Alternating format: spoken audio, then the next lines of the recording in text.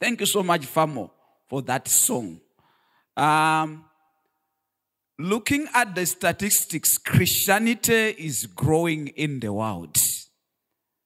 Many people are tending to be Christians, but it's like just casting a net where it's drawing just every Jim and Jack. Adulterers are coming into the church. Those who practice witchcraft are coming into the church. Liars are there. Jealous people. It's good, but in the end, God is going to do the selection. You and I have not been given the mandate to say who is going to be here, but God alone. At the day of reckoning, God is going to say, you have been faithful, now come and enter into my kingdom. We are going to be using the hymn 237. For you and I to be faithful, we need to stand for Jesus Christ. The song 237 says, stand up for Jesus. As we live in this world, it is up to you or up to me to choose to say, whom am I going to stand for? There is a conflict going on planet Earth. And the contestants are two. Jesus Christ, the Almighty, and the devil himself. And you have to know this, there is no one who is neutral. Everyone is playing a part in this conflict, either on the part of Jesus or on the part of the devil. You are either at one of the sides, Jesus or the devil. Whenever you see good things, those good things are coming from the Lord Jesus Christ. But whatever is evil, it is from the devil. So we as human beings either belong to Jesus and stand for him, or the devil and be used by the devil in this world. And when we stand for Jesus, his power will be manifested in us. Today, we are going to use the book of Ruth to see some individuals whom God used, whom Jesus used, whilst in this world. So we are going to study the book of Ruth. Scholars say this book, there are different views, but I've taken the view that this book was authored by the prophet Samuel. Let's read the book of Ruth from Ruth chapter 1, verse 16. We are going to read that verse and then expound on the word of God. Ruth chapter 1, verse 16. And Ruth said, I'm using the King James Version, KJV. And Ruth said, entreat me not to leave thee or return from following after thee. For whither thou goest, I'll go. And where thou lodgest, I'll lodge. Thy people shall be my people, and thy God, my God. Shall we bow our heads as we pray? Our dear loving Heavenly Father, we have gathered in this place after going through our studies in the morning, that now you can refresh our minds with your words. You have chosen me as your instruments to speak on your behalf. Before I continue, I rededicate and recommit myself into your hands, that your power should be manifested in me. Your children who are here, some of them, they trust in you. They have faith in you. But others, maybe, they don't yet have faith in you. For those who already trust you, increase their faith. But for those who don't trust you, who don't have faith in you, help them, Father, to begin trusting in you. May your name be lifted up through this sermon. May you be glorified, and may your divinity prevail as humanity diminishes. In Jesus' name I've prayed. Amen. The book of Ruth was written at a time when the Jewish nation was at a very low stage. And in this book, we see that even in times of crisis and deepest despair, there are those who follow God and through whom God works. Why were the state of affairs like this in the nation of Israel? When you go back to the book of Judges, the last verse, Judges chapter 21, verse 25, the Bible says, in those days, there was no king in Israel. And this, as you continue, that every man did that which was right in his own eyes. You know, God in his own wisdom puts people to help mankind to make right choices. Some of them can be kings. At an institution like this one, at the synagogue, the principal, at the primary, the headmaster, at the university, there are authorities there to help us keep the rules of the school or the college. So kings are in society to help enforce some rules, to help some people to follow, to help people follow the right things. But unfortunately, during this time in the nation of Israel, there was no king. And because there was no king, everyone did whatever he or she liked. The phrase was, just like today. Today we might have the kings, we might have the presidents, we might have whatever we have. But because of the issue of rights, people are doing whatever pleases them. They can eat whatever they wanted to eat. They can behave in a way they want to behave. No one controls them. You tell a girl child, please come here at 6. Don't come at 9 p.m. You are going to meet things out there, and she tells you, I've got my own rights. Leave me alone. So the nation of Israel, it was like this. According to some of the writers, people did whatever they wanted. This was a period of disobedience to authority. There was a lot of idolatry, and violence was there. And you know what, ladies and gentlemen, children of God, whenever people decide to be living the way they wanted to live, they only invite more problems on their lives. That's when you read the first verse in Luke chapter 1, verse 1. Now it came to pass in the days when the judges ruled that there was a famine in the land. All good things on this planet, they come from the Almighty God. The food which we eat. If you want to enjoy a good life, it comes from God. But when human beings decide to disobey God, when human beings decide to rebel against God, it is not God who suffers. It is human beings who suffer. If there's death today, God told Adam and Eve, all of the fruits in the garden you can eat, but what is on the middle, don't eat it. The day you eat it, you're going to die. That's why there are funerals at the hospital today. And now, it was only disobedience of not eating the fruit which has caused a lot of these problems. Now, this generation is increasing the problems.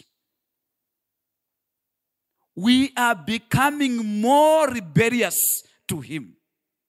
So the famine came as a result of disobeying God. You read the Bible, Deuteronomy chapter 28, you read the whole chapter. God told the Israel that if they obey his word, he is going to bless them. They will have food. He's going to protect them. But in this verse, because of their disobedience, because of their disloyalty, in the end, famine came. And when you read there, and a certain man of Bethlehem, Judah, went to sojourn in the country of Moab, he and his wife and his 2 sons. The word Bethel means house. Those who have done Hebrew, house of bread. Bethlehem. Bethlehem, Judah, was supposed to be a house of bread, to have plenty of food as long as they obeyed God. But this time around, in Bethlehem, Judah, there was no bread. There was famine.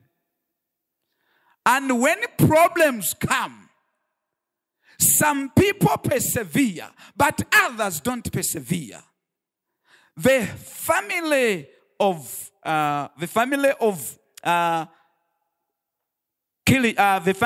Elimelech did not persevere.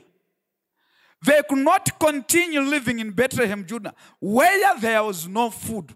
And as a family, there was the wife and 2 boys, unlike in my home where I got a boy and a girl. And they agreed, let's go down to Moab. You know what? The Israelites were not permitted to mingle with the Moabites. God told them not to. But sometimes circumstances can make you mingle with people you are not supposed to mingle with. There is no food in Bethlehem, Judah. And what did we do? We still go to the Moabites. The Moabites have plenty of food. Sometimes you tend to wonder, God shouldn't have no food, but those who practice evil have plenty of food in their homes. You know what? God does it deliberately, that they see his love. He loves all. He does not discriminate. His lens falls upon each and every person. I'm not going to mention any class of people, otherwise I might be called to a press conference and apologize. I don't want to face that situation. Hallelujah. The Moabites have got food and they go down. They completely forgot what God has told them. But, in everything, God is in control. And he overrules events to his own favor. So they go down there. Indeed, they find a lot of food. They begin eating. But you know what? Life has got a lot of problems. Our friends, the English people, say life is but a mess. You solve a problem and you create some more problems. That is about life. You know what? Human solutions are not lasting. The only lasting solution which can bring about peace and tranquility in a human being are those solutions from the Almighty God. But your solution and my solution are temporal. You solve this problem and another problem crops in. In the past, our parents used to do farming without using fertilizers. And the soils were not producing enough. And some people came here and taught us that you have to be applying fertilizers. We have now starting applying that there are still more problems coming. Human solutions are not lasting. So, as they're there, Elimelech dies.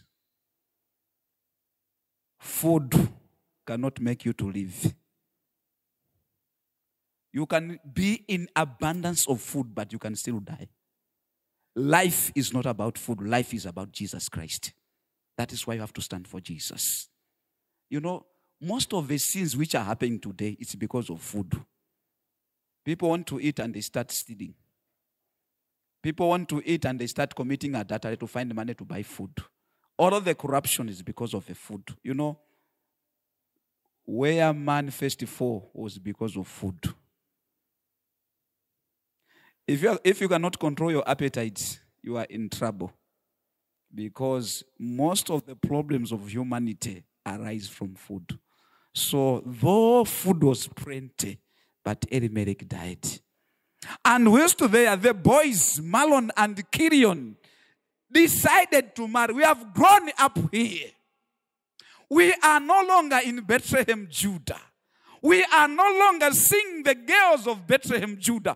The only girls we can see are the Moabite girls, so we are going to marry them.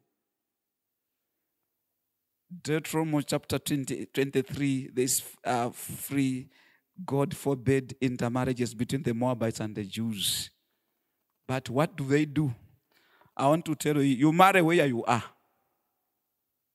If you be living in Ntopwa, you are going to get married in Ntopwa, in Bangui. If you be living in Ngona, you are going to get married in Ngona.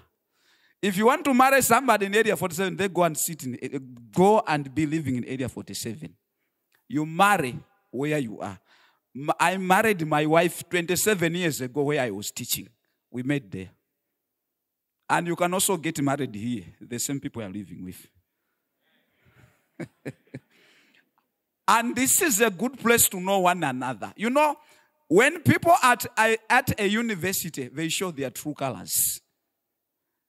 If you can't find one here, I don't know. You'll find the fake ones out there. Hallelujah. Mm-hmm. So the boys decide to marry. And after being married for 10 years, I don't know whether it's happy that the Bible is not clear, but after 10 years, the young man dies. That's a challenge in this world. Now, it means Naomi is left alone. All of those who are close to her by blood and by faith are gone.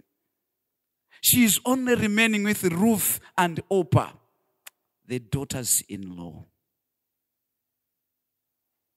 That is life. And you see, I was just thinking to myself, saying, I think men are an endangered species. It's only men who are dying and not the women.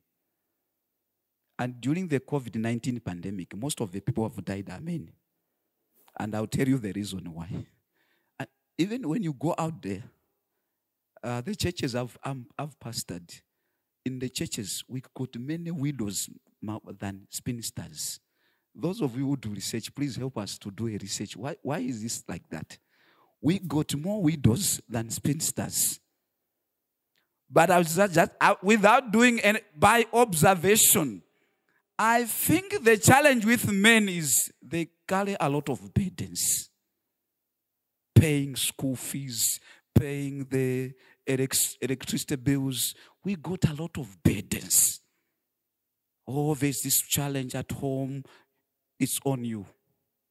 And the other problem with men, they depend much on human solutions. They think by their power, they can solve problems. And the other problem with a lot of men and boys, they don't express what is paining them. They keep it to themselves. And that's why even when you look at the statistics of those who commit suicide, it is men. Go and ask the police people. They will tell you. Many men today and boys are committing suicide. Why?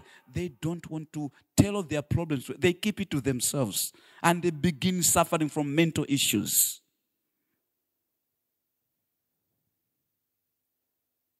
And the other problem is they don't cry easily.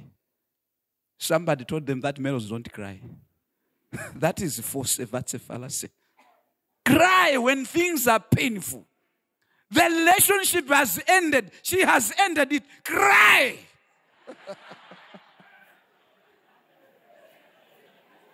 Hallelujah. Don't leave crying to the girls only. You also have to cry. You are human beings who got emotions. So that is why we are dying area men. The only time we see a man crying is when his money is stolen. Even at a funeral, it's the women who do crying. Women, we congratulate you for always crying. God bless you. That's why you live long.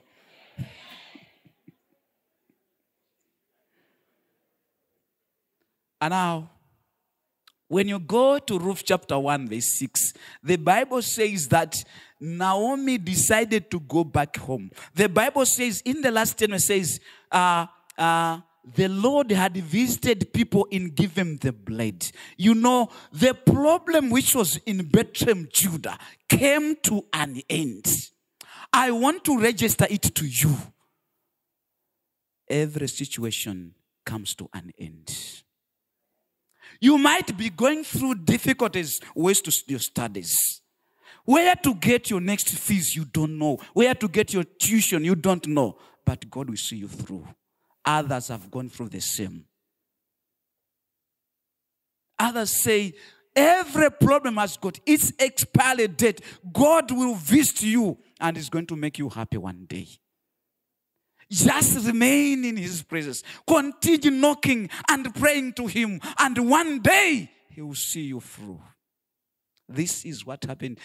There was food. And Naomi says, yes, I have buried my husband here. I have buried my 2 sons here. But I have to go back home.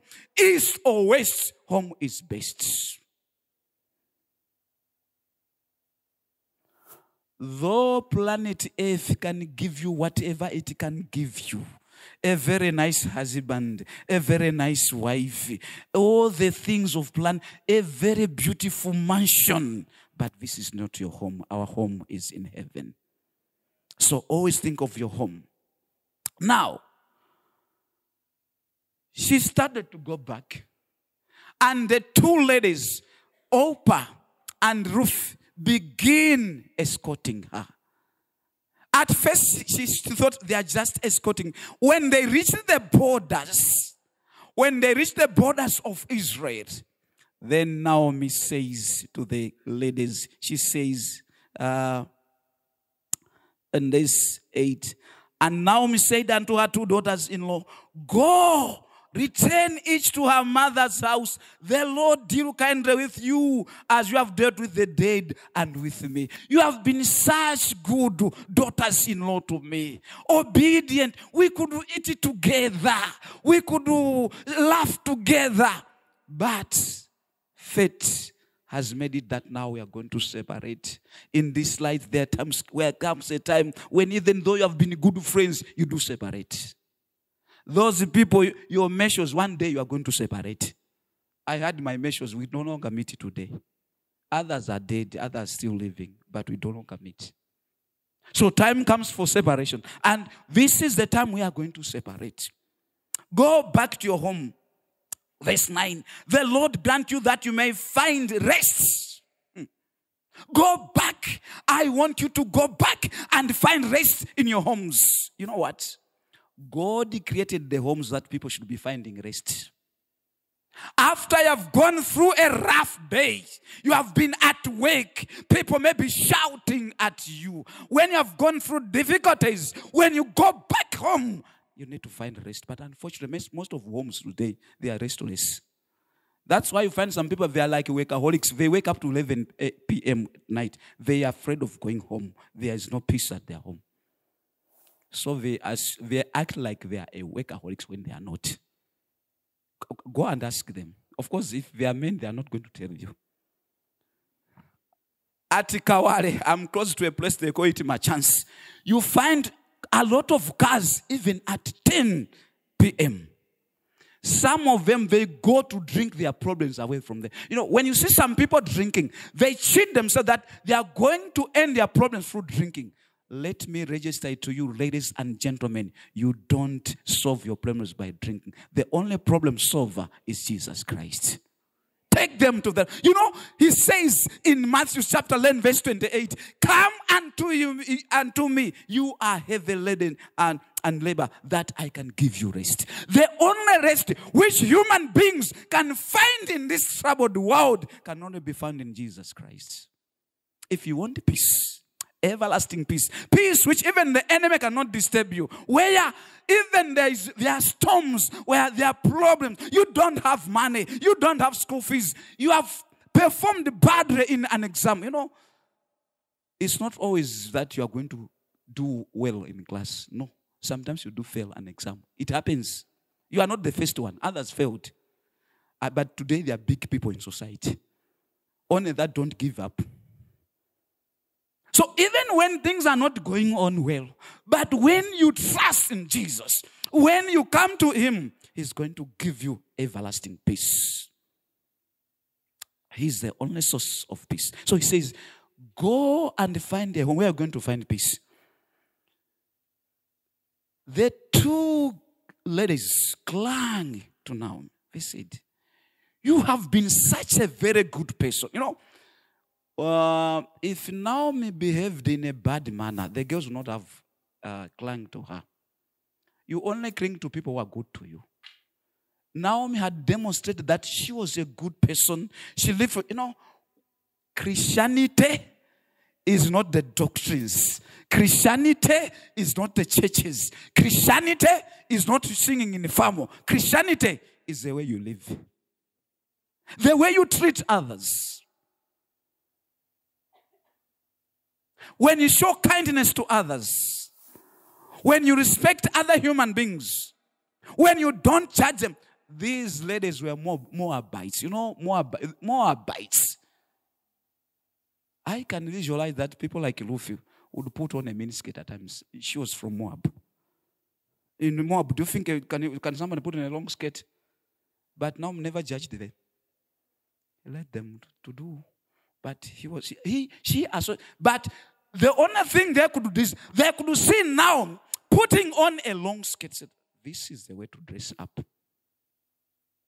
If people are to learn from us, if people are to be Christianized, they have to see a good example in Christians. Those of you who are Christians at this institution, live by the word of God. Stand up for Jesus. Let others see Christianity in you. The greatest argument against Christianity is a lovable Christian. So they say, we don't want to quit with you. Yes, we can get married in Moab. But the boys in Moab, they smoke marijuana and others use drugs. And because of the drugs and the marijuana, they'll be beating us. We don't want that. Better to follow you. Ladies, the marriages you see today, most of them that's got problems because the people who are living there, they are not Christians. They can profess to belong to a certain denomination, but they treat one another badly, poorly, and they are not finding peace. Boys, same thing. So, the problem of today, people are just saying, as long as I get married, as long as I'm called Mrs. Also. Some of your friends just got married because they want to have that accolade of being a Mrs., but they are facing it. The husband comes at 2 a.m. She sleeps alone all this time. Can you call this one married? In Chichewa, you call this is what it is. Hey, and somebody who is not married, they are just like the same. A couple of days ago, somebody came to me and said, since I got married, Pastor, the man has never bought anything. I buy the things on my own. I was saying, what's the reason of then getting married? Now, he just added a burden to her because he even feeds she feeds the kids and even the husband. The husband depends upon her. She can even go into dates and she asks the wife to go and pay the date.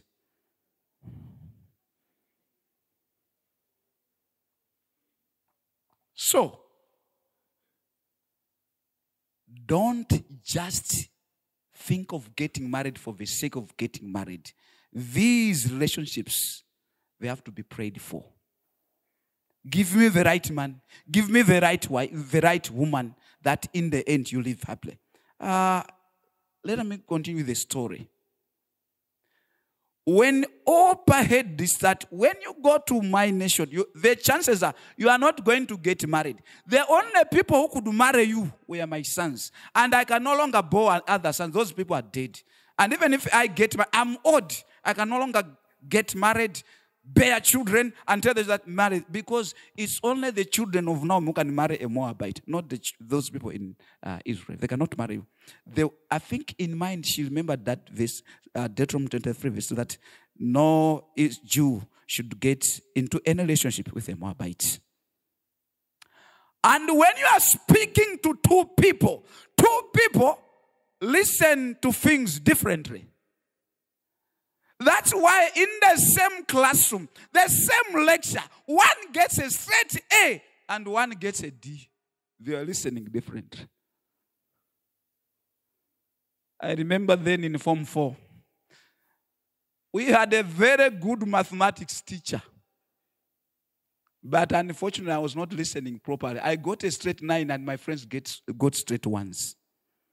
That's why I just started to be reading the Bible. You don't need much mathematics here. Hallelujah. So, Oprah says, what? At my age, not getting married? No.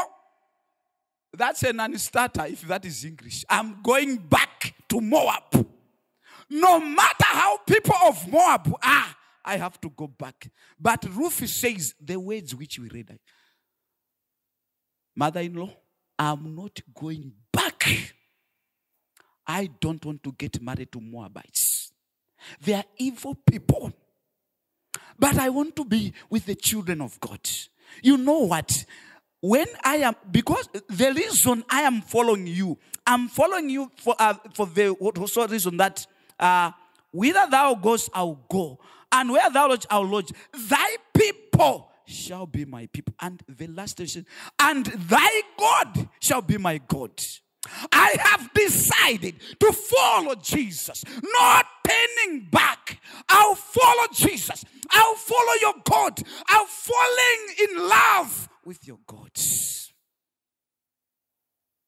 A God who takes care of people. A God who feeds. A God that when I die, I shall be resurrected. And she went, became a greener. Because of time, I'm going to cut the sermon short. She goes into the Israel nation. She abandons, she lives plenty. You know, some people are going to fail to go to heaven because of things. But this says, may the food remain. But I want to be with the children. And when she goes there, God blessed Ruth. The first day she was there, they had no food. And she goes, you know, when you are in the presence of God, when God is guiding you, He leads you where you can find good things. There were so many fields in the land of Israel, but God says, these other fields you are not going to benefit. Go to the field of Boaz. And she went into the field of Boaz, began grinning for the whole day. And Boaz went to Jerusalem. As he's coming, Boaz was rich. He was not yet married. Young men, you can become millionaires before you get married. Let me quote Reverend Yasin Gama. He says, don't think you are going to make it when you are married. He was giving this illustration. This time you are not yet married, you got your 20 relatives which will be depending upon you. Get married. Your wives also have got many relatives which will be depending upon her. Maybe 30 of them. So 30 plus 20 is coming to 50. So, you know, when you get married, it means you are joining the two families. When there is a funeral at her home, you have to attend that funeral. And that is going to require money. When you go to a funeral, they invite you, come, let's discuss. For you to show that you are a genuine man, you have to cough out something.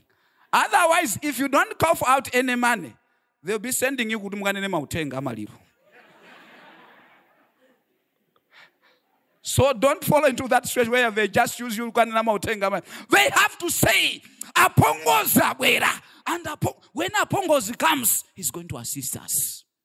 So don't get married before you become a millionaire. Boaz was rich. He was a wealthy young man, but you're not yet married. There are some, they just get a few men and they decide to get married. Even in the Garden of Eden, before Adam was given Eve, he was given a garden, fruits to eat. Don't get married before when you are not yet prepared. Some of you get married when you don't have things. And you continue going to beg from your parents.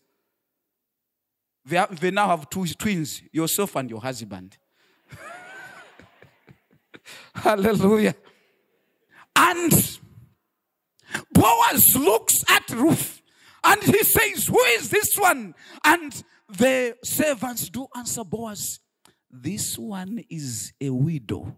The one who came with Naomi. Said, okay, all right. And he looks at Ruth. Let me tell you, ladies, she was not in makeup. Would you go to the garden with makeup? No. She started waking in the morning. Sweat was everywhere. No ambishu, Baba. But you know what? When Boaz looks at her, he says, please, madam, don't go to grin to any other place. Be grinning here. Kutaka tirantaji up.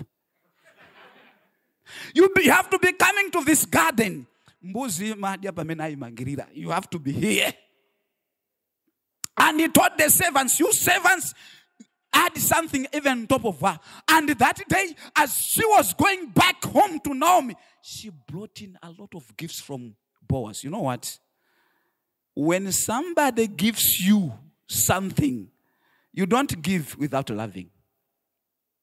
The Bible says, for God so loved the world that he gave his only begotten, that whoever believeth in him should not perish but have eternal life. Hallelujah. Before he gave his son, God loved us. Some of you have been in a relationship. This is now the second year. He or she has not given you anything. If it were me, I would have ended the relationship. Doesn't love me. I don't want lip service. Demonstrate that you love me by giving. But when you give me, no strings attached to it. Because when others they give, they say, so I've given you, you know, I've scratched your back, scratched my back also. No. Now, in the end, Naomi led between the lines. You know, old people are very good. When you see these old ones, please don't run away from them. Meet them. These old people which you see, the old people, my doctor here, Dr. Naomi, you see doctor, don't run away from these people. Have much wisdom. They lead between the lines. Naomi says, can he just give? It means Boaz has fallen in love with Ruth. And in chapter 3, she develops a scheme where Ruth is going to propose Boaz. The way, how it was written in chapter 3, it only fits in the Jewish culture. It cannot fit Kumalawi.